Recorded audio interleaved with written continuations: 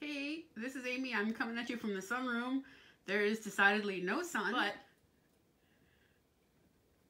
it's handy for filming a sort of blurry selfie and hiding my hat hair, and also I'm not a ghost, I promise. That's what I was trying to go with that. Yeah, let's stick with that story. Not a ghost. You heard it here first. I'm still not feeling great. I still have a little bit of the flu left over. I got cocky because the fever is not over 100 every single day, but it's still in like 99s. And this morning I packed up my baby pink Florentine satchel and a chestnut satchel, which I had sold on Facebook. And I filmed how I packed the baby pink because I thought there are all these bags out there that get shipped in these terrible ways, and we're all always complaining that the bags arrive destroyed because sellers don't know what they're doing. So I thought I will make a video, and then we can all link these sellers to the video and they can see how to do it correctly. Not that I'm like the queen of packaging, but I haven't heard any complaints yet. I'm very thorough. And then when I got back from dropping them off at UPS with my husband, I thought I'd look at the video clips and see how they turned out. And I couldn't find them in my camera roll. And I was like, oh my God, did I do that thing again where I filmed for like 10 minutes and actually wasn't recording at all, which happened a couple times when I was sick, because 100+ fever plus my brain, which is already kind of damaged from various things I'll get into some other video. It's not a good combination, but thankfully I was still having like fever brain problems, but what I forgot was not how to record, or that I was recording or wasn't recording, but that I recorded with Filmic Pro, which is the app that I talked about, and it doesn't put its film clips in the camera roll. Thank God, because it's not like I could refilm packaging a baby pink satchel. It's already gone. Hopefully Patricia's gonna like it. So, with that ramble intro done, I'm declaring it done. I have a couple things to show you. 2 unboxings. Only one is a bag. And I wanted to show you this guy. So this is what I thought was a chestnut front pocket Florentine crossbody. I believe they're called pocket Florentine crossbodies, maybe? Let me see if I can adjust the exposure. The one thing about the Filmic Pro is that you have to do it manually. Okay, so when I got this, I thought it was chestnut, but I posted a photo of this in the chestnut satchel on Facebook, and I was like, are these both chestnut? They're totally different. And the ladies there were like, it looks like Timoro. And I thought, oh, really? So I have a bag with a Timoro strap, and I held it up against it, and lo and behold, it was faded and kind of roached Timoro, and I got it really cheap, $40 shipped, so whatever. I like this format. It's not as good as the binocular bags in terms of holding stuff, but it does have the separate outside pocket and a zip, which is nice. And yeah, it was $40 and not, you know, 60 to 120, which is what the binoculars tend to go for unless you're super lucky. So yeah, surprise tomorrow. I really like it. It's really dark. It's got a fair amount of wear to it, but I conditioned it with the Cadillac conditioner, and it's already hidden a bunch of it. And you know how it is with these dark colors, right? They look worse on camera than they do in real life. It's pretty cool. If you don't have one of these styles and you like little crossbodies and you want something you can just like throw on that weighs nothing and it holds all the essentials, I highly recommend it. It will not hold a full-size wallet, I don't think, or if it will, it's very tight. But I have a slim wallet anyway. It's got a tassel. This is the same size pocket as on the medium pocket satchel, the Big Daddy. So this holds my iPhone 8 Plus and then some, which is really convenient. It's got a really nice snap. So I really like this style. I also have a baby pink, and just wanted to say this style is great. No one wants them. They're cheap. So if you see one, grab it. My baby pink was $50. So yeah, score. How about a box? So what I've learned about myself, which I did not know, is that when I am sick, my tolerance for not buying something goes down a lot. Normally I'm fairly good about denying myself things that I probably shouldn't buy, but want to. And, you know, I can't afford them, but it's also good to not buy things you don't need. I think we can all agree that that's a fact. Granted, my definition of what I need is very different than most people's. Like, for example, I cannot live without tons of artwork everywhere. But I don't need any more bags. And the flu was like, bitch, treat yourself. Who was I to argue? It was taking over my body. It wasn't my fault. It was totally my fault. Anyway, so this was my second to last impulse purchase while I had the flu, and I don't regret it. I'm really excited to see it, actually. I don't regret it at all, but a month later, I probably wouldn't have splurged on it, but I did, and here it is, and I'm sure it's a wonderful bag, and I'm excited. The lady I bought it from, Bonnie, was super nice, and I'm sure it's going to be amazing, so let's open it up. Oh, look, she's organized and actually has thank you cards. I keep thinking I need to get thank you cards and keep forgetting because I ran out. So, ha! The first rule of bag club is always save your boxes for reuse. I totally used that same size Target bag, where she got hers, to ship out a bag today. All right. So, you can see already, it's not Florentine. Let me focus. That's exposure. Where's focus? Other dial. You'd think for someone who has a long history of like total film camera nerding out that I would be able to handle this better, but the controls are confusing and I only have one hand free. So Bonnie did, again, what I said to do in my video, which is wrap the handles. Way to go, Bonnie.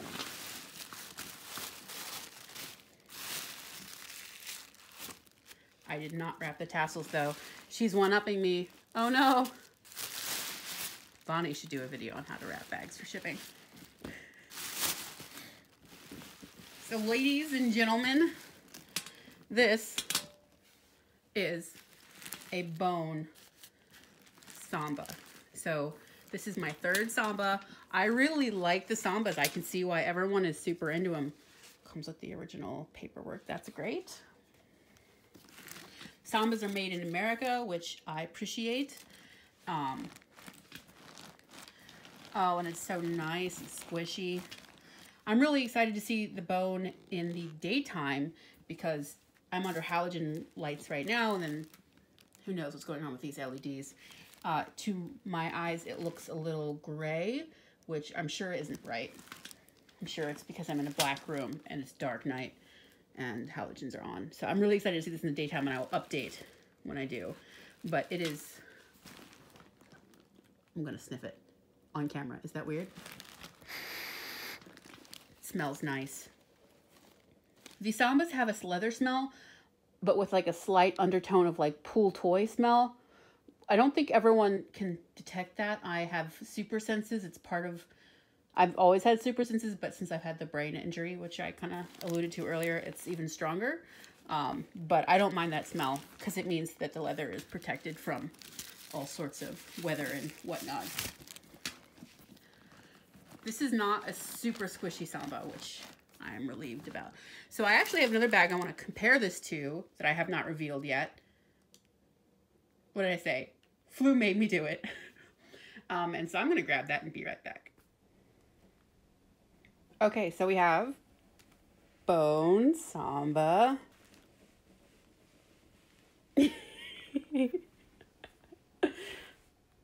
A lot of you have commented that you find me funny, which is great because in real life, my friends find me funny only up to a point. The only person who always finds me funny is my husband. So I appreciate that. Thank you for indulging me and humoring me. Bone Samba. And white Florentine small satchel. Yeah. Oops. So I don't feel bad about buying this bag whatsoever. I'm just being silly. I'm like, own it. That's basically my actual approach to life. So there's a little story behind this bag. And the story goes as follows. I found this amazing, brand new looking, all white. Notice the painted whip stitching here. All white Florentine satchel on eBay, and watched it drop from like $268 to $245 to $220, all the way down to $168. And I kept thinking, I should buy that. And then I thought, I'll think about it for another day or two. And one day I actually went and intended to buy it, and then I got distracted and did not complete the purchase. I literally had started to buy it and did not complete the buy it now. I'd opened the page and thought, and like I got a call or something, someone talked to me, and I didn't do it. And I came back to my iPad or whatever and was looking at Facebook and saw that Lisa from one of the groups had posted a photo of her snowy white Florentine satchel. And then I saw that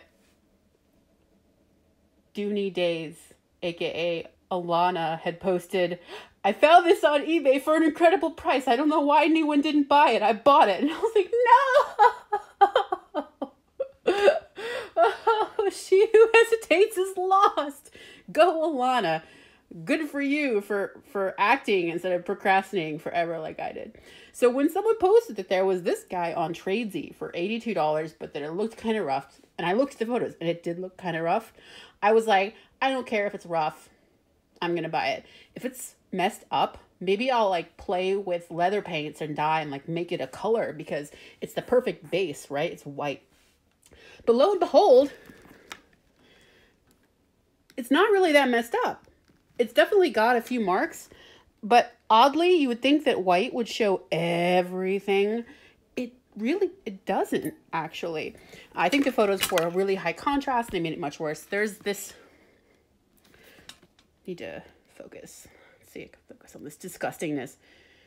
This is like surface dirt, and I don't even want to know what it is. I'm going to attack it with a toothbrush, because I did this with my fingernail and some came off, and I was just like, ugh, what is it? I don't want to know. But it actually looks, really good. All things considered, does not look as good as the one that Alana got. So Alana, you still made 100% the right decision, and I regret that I procrastinated. But you beat me fair and square. But it really looks great in person. So now we have white and bone to compare to. This guy, obviously I'm going to baby it because it's freaking white Florentine. And remarkably smooth, actually, now that I get a closer look at it. And this will be my light colored bag I can actually take outside and not worry about, except for denim transfer. But I don't think I wear the kind of jeans that actually bleed. My jeans are all super light wash, and they're like only partially real denim. You know how it is. So here's the bag reveals. The flu made me do it. And then Lisa made me do it. And then Vani, who was like, do you want it? She also made me do it, but fair point. I wanted to do it or I wouldn't have done it. So I now have some light colors in my collection, which I did not before. I've realized I don't like dark colors like chestnut. I only like natural in terms of brown. And then I like brighter, whiter colors, clearer, intense colors, or these. And I think I really like the Samba better than I like the real bone, just based on photographs, like Florentine bone. So yeah, new bags. I have a couple of things to show you, and there might be another couple more bags coming. Mama's been a bad girl. I don't even know why I said that. That's really freaking creepy. Why did I say that? I don't care. I spent the money on bags that I would normally spend on art, but there's no more walls for me to hang stuff on. Legitimately, that is a problem, and that is the reason. So I'm going to stop embarrassing myself now by talking about what a crazy purchasing demon I am and show you the other thing that arrived, which I'm really excited about. So I've never really been into handbags until recently. I've just never been into super girly stuff. Like, again, I love like the Lisa Frank aesthetic, but I've never been into like makeup, handbags, and shoes. It's just not my thing. I'm still not into makeup, and I don't like shoes like as designer things. I don't like know what shoes are in this season. I don't wear heels of any kind unless they're riding boots, and whatnot. But now that I have all these amazing handbags, I'm like, my feet look like crap. I do have a couple pairs of sneakers that I wear that are like cool sneakers, but they're really worn out. And my favorite pair of sneakers of all, my Nike Air Stab Air You Breathe, like purple and maroon colorway sneakers, are from like 2004. And I bought 3 pairs of them on the secondary market, and they're just all worn out now. Yeah. So I wanted to get cool shoes, but I don't want to spend a fortune. And I don't want to look like a very comfortable hobo, which is where I'm at right now. These are mostly indoor slippers now, and you can see why. I got wall paint on them. So ridiculous. I was looking for shoes I could like coordinate with my bags, and I thought, does Nike still make cool colors? And the answer is yes. And the answer is they are not expensive on eBay. So I am super excited about these Nike Air something. I don't know. They've changed the names a bunch of times because they are a bright turquoise. I just need a turquoise Samba to go with them. But I think these will look cool if I wear one of my Poochie scarves that has turquoise and like orange in it. And then I can carry like an orange bag and have turquoise shoes. And that's my idea of cool. And it's no one else's idea of cool. And that's fine by me. I live in the countryside. Most people wear flannel and drive trucks. I have flannel and we also have a truck, so no judgment there, but this is the audience I'm playing to. They don't care, and I don't care that they don't care. I'm really excited to wear these. A little concerned about the hardness of the bottom here. To me, Nike Air is supposed to have like air cushioning, but it really doesn't feel like it does. Oh gosh. Why would you call it Nike Air something if it doesn't have air conditioning? Well, we shall see if they actually work for my joint condition or not. But I will report back. But yeah, I'm really excited about these. These will look much cooler. Oh, yeah, these are a men's size 9. Just in case you were wondering, are my feet really that big? They really, really are. My husband and I can actually share shoes. Because that's cool. So, yeah, that sums it up. I actually have a purple pair coming as well, which I'm very excited to wear with my purple bags if the purple pair is comfortable. I think this is a pretty good haul for a day, don't you think? Oh, and for the record, if you like these sorts of shoes, I'll put the actual name in the description box. And I think that I paid $55 shipped for these. So that is about my price range for shoes. I like spending about that much and not more unless it's going to be amazing. Or made something incredible. Like full grain sheepskin with wool on the inside. Yeah, I do like Uggs. They are rarely comfortable. Rarely? I do like Uggs. They are very comfortable. But they look like you're wearing pajamas on your feet outside. So there you go. I can't tell, but I'm pretty sure I'm rambling like a crazy person now. So I'm going to call it quits for tonight. And eventually I will really do a video on that Bolero bag like I keep promising. And I'll also post the bag on, how to video a packing. Yes, that's what I'm going to do. I'm going to post the video on how I pack a Florentine satchel bag. That's what I'm going to say. Yes, I think I need to go back to bed, actually. So I'm saluting you, but you can't see. See you next time.